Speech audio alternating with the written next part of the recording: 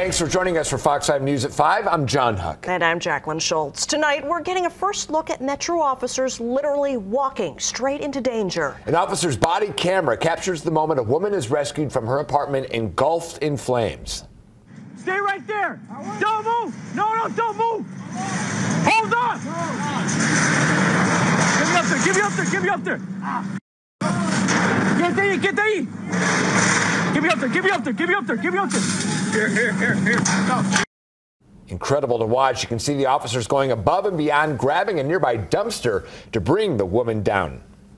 Fox 5's Shana Kalafi joins us in studio, walking us through the video and what officers were encountering there.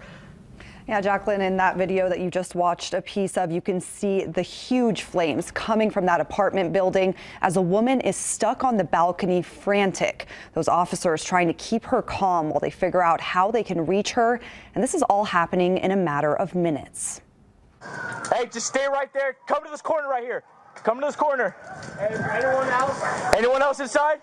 No. All right, just stay right there.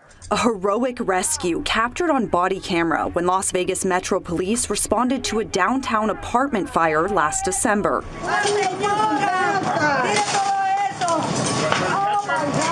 A woman was trapped on a balcony as the building burned until one officer found a way to reach her. Grab the dumpster. Hey, stay right there.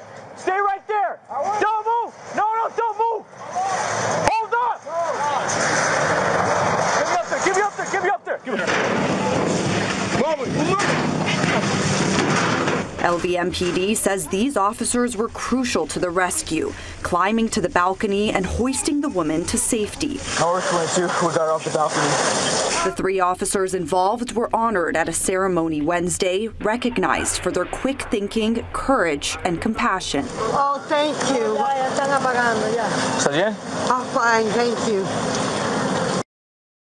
And other Metro officers were honored at today's ceremony as well. Almost 60 local heroes recognized for serving our community with humanity. Jacqueline?